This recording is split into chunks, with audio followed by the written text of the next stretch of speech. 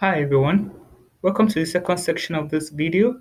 We're going to look at how to configure and set up FTP server in Linux. We're going to look at the step-by-step process, all right? And if you're writing the RHCSA 8 examination or you're writing the LFCS examination, you can just scroll down to the end of this website and come and click here to see the practice questions answered, all right? So for the LFCS and the SUSE Linux, we're going to be updating the website for the practice questions soon. All right. So the first step is to install the FTP server, which is the vsftpd.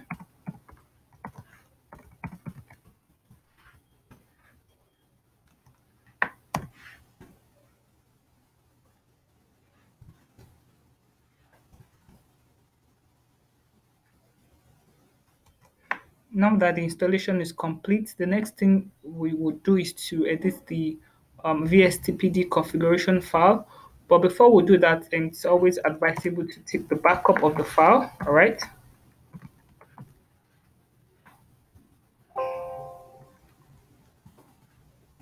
We can back this up.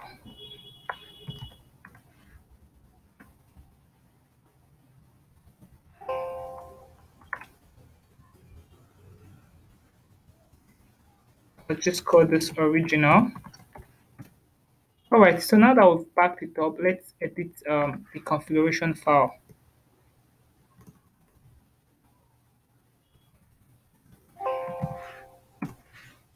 So in this configuration file, we're going to look for the parameter anonymous enable. All right. So because we're configuring for anonymous users, just as we said in the previous video. So this is anonymous enable. So this means that you can either do two things there. You can either comment this out or you change this to yes. All right. So we're just going to change this to yes to allow anonymous download. Okay, so I'm just going to quickly explain some other configuration files here. So if you look at this other file, local enable, this implies that users will be able to access or download files from their home directory. All right, so this is for most especially for verified users. All right, but if SLinux is enabled, all right, and if it is in enforcing mode, you need to turn the boolean on for this feature.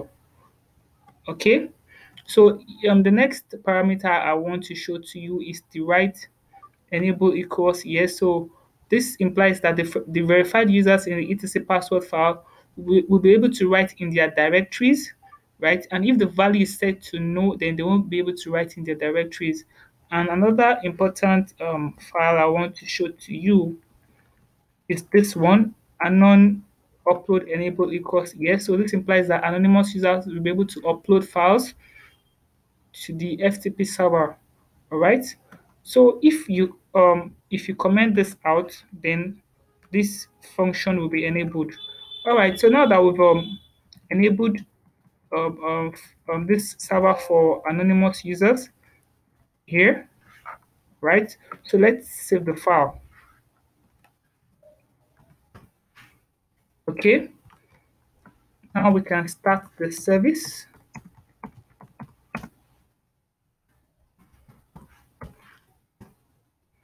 Let's verify.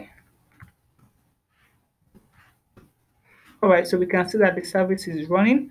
All right, you might want to enable the service too if you wish to enable it. Oops, sorry about that. Enable. Okay, now that we have the service enabled, we can now use any FTP client utility to connect to the FTP server. If you're in the same network, you can also use any browser to connect to the FTP server. So, for example, let me try and copy some files. Let me copy the fstab file to the document root. So, in this is a path where the FTP servers would be accessed. Let's check the var ftp. All right, so I have the fstab file here, so I can also put my files in pub, and files can be accessed here too. So now that we have some files in the var ftp directory, so let's connect to this FTP server. Usually I can use the LFTP client. So let's just install the LFTP client.